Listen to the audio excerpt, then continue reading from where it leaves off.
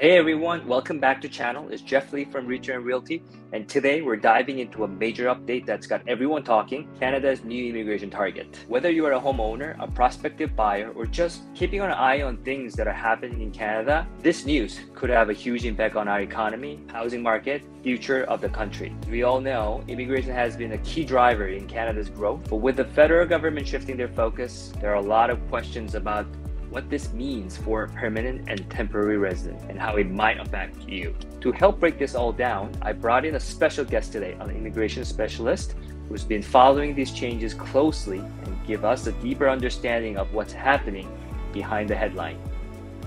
Hey Alex. Hi Jeff, how you doing? Very good, very good.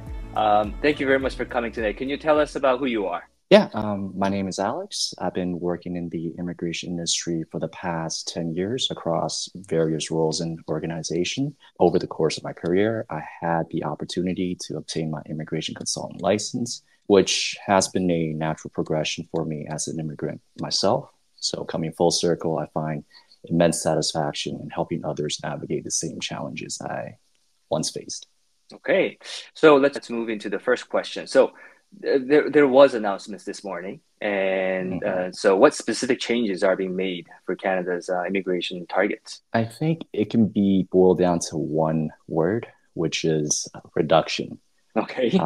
Reduction in permanent resident targets and reduction in temporary resident. Now, the number of new permanent residents in Canada would admit annually will decrease significantly.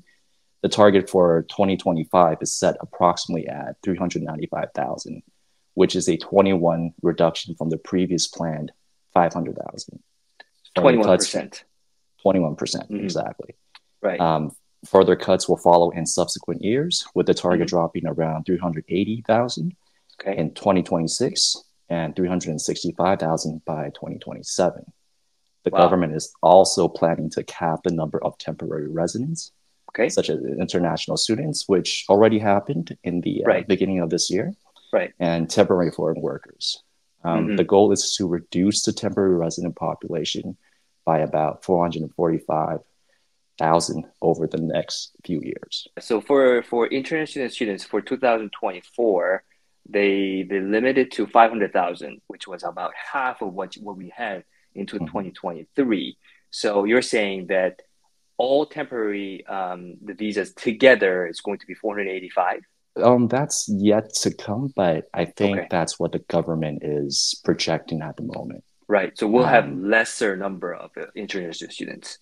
Unfortunately, yes. Okay. Then the question is, I don't know if this is something that you can answer, but the Liberal government has been an advocate on having a new immigrants in Canada.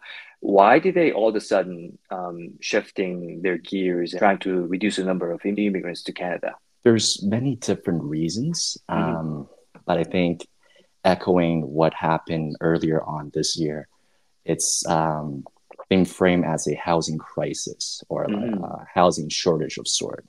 Right.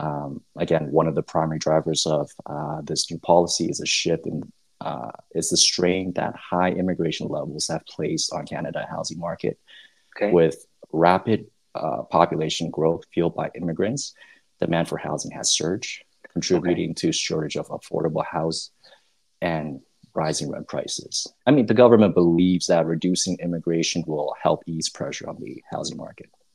Okay, so basically the federal government is pointing their fingers at the housing crisis that we're having right now. At the moment, it's looking like that. Okay, good enough. So then we can go into the next question. So you said that the changes will happen in 2025. So what happened to the temporary workers that are in Canada right now? Are they going to have hard time renewing their visas, maybe? Now, the Canadian government plans to significantly cut the intake of temporary residents, including international students and foreign workers. This could be more difficult to obtain a study or work permit as there's cap on the number of visas issued. Employers will face tighter restrictions on hiring temporary foreign workers, particularly in areas of high unemployment for low-wage positions. This could limit job opportunities for prospective foreign workers and make the process more challenging for employers who rely on temporary foreign worker programs. Okay, so this actually can lead to the next question. How will they impact the application process for both permanent and temporary residents? Yeah, so the reduction in the annual permanent resident target from 500,000 to 395 starting in 2025 will mean fewer spots available for Right. applicants. Mm-hmm. Yeah, this will lead to increased competition, especially in popular immigration streams like express entry. Oh, so App then maybe the points may go up. Maybe. exactly. Applicant may need higher comprehensive ranking system scores Mm-hmm. to be invited to apply. Right. But at this moment, we don't have any details. We really don't have any details. Okay. This is just speculation at the moment. Okay. So, in your opinion, how will the reduced immigration target affect Canada's ability to meet the labor market demand in, various sectors? Well, Canada has historically relied on immigration to fill gaps in its Right. workforce, Mm. particularly in sectors such as healthcare, construction, Okay. technology, and engineering. Right. Reducing immigration targets could exacerbate shortage in these key areas as fewer skilled workers will be entering the country.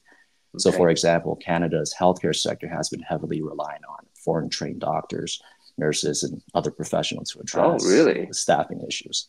Okay. So this may actually lead to a bigger problem. We might not have enough health professionals in the market. And at the same time, the federal government is saying that they're trying to tackle the housing issues. But if you don't have enough workers to build homes, I don't know, we might run into even bigger problem. Yeah.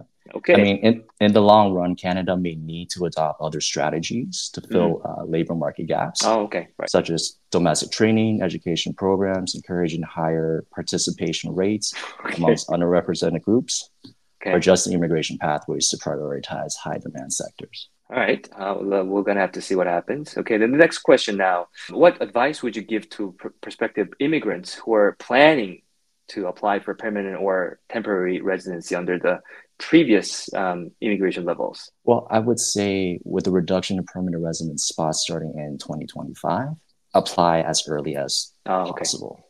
Okay. Yeah. Don't wait for it. Don't wait until next year. Exactly. Competition for those spots will increase significantly, even with temporary residents as well. Okay. So if you're eligible now, do so before the target comes into effect. That will maximize your chance of success. Now I have the last question. Do you anticipate a shift in the type of immigration program Canada will prioritize as a result of this policy change, maybe? Maybe the economic class immigrants, so particularly those with high demand skills. The government will probably continue to prioritize those individuals. So programs like, again, express entry, provincial nominee programs, which target skilled workers, are expected to remain central to Canada's immigration strategy. Do you have the particular areas of expertise that you are mostly practicing in that our viewers may be, if they have any questions that they can reach out to? Feel free to reach out. Actually, in the last, I would say, decade, I've been working as a temporary foreign worker stream, LMI exempt. So I see. Those are for corporate clients. Okay, sounds good. Well, thank you very much for coming today. And guys, I will leave Alex's contact information on the description. So if you have any questions, feel free to reach him out. Thank you, Alex. Thank you, Jeff. Okay, thank you, everyone. I'll see you on the next video.